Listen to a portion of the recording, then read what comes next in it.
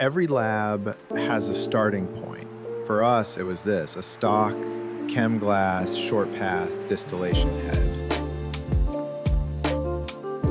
There were features we appreciated. The dip tube design is practical, and the vacuum insulated section worked as intended, at least on paper.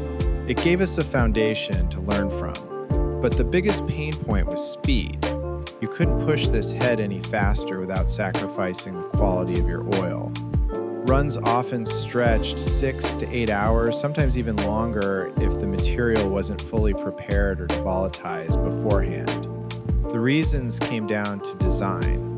A narrow column that flooded with reflux if you increased throughput, a bent neck that restricted vapor flow, and a condenser with barely 14mm tubing that bottlenecked the vacuum.